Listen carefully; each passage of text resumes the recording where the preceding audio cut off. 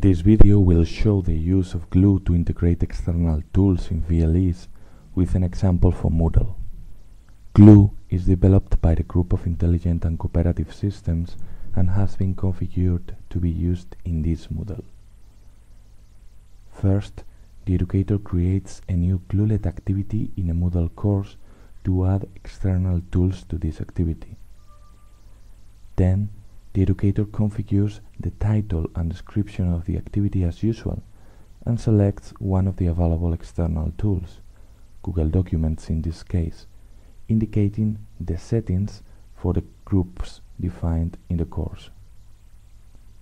After that, the educator configures the instances of the external tool for each group in a different way. In Google Documents, a title and an initial file can be set.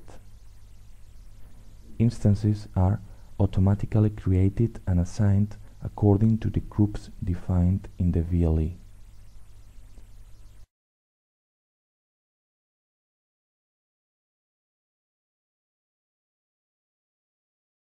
Finally, the educator checks the instances that have been created for each group.